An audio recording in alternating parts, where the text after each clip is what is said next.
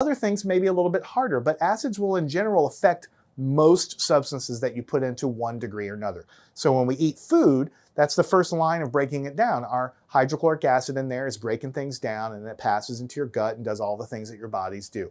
That is why acids corrode things. When we say acids cause burns, we're not talking about holding a flame and burning it from heat like that. We're talking about a chemical burn. And a chemical burn is basically that your skin or whatever has partially reacted with something, and electrons have been changed and moved around. So it behaves in a burn, sort of, because it's like a violent rearrangement of your atoms and electrons, but it's not due to heat or a flame. It's due to a chemical reaction with an acid.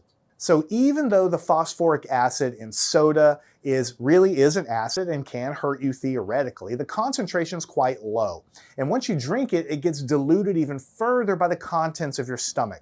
The body is evolved to handle a variety of foods and beverages, including acidic ones, without sustaining damage. Now, some people might argue that drinking too much Coke or soda in general can cause other issues, and they're not entirely wrong. Coca-Cola contains caffeine. It can stimulate the stomach to produce more acid. For most people, this isn't a problem.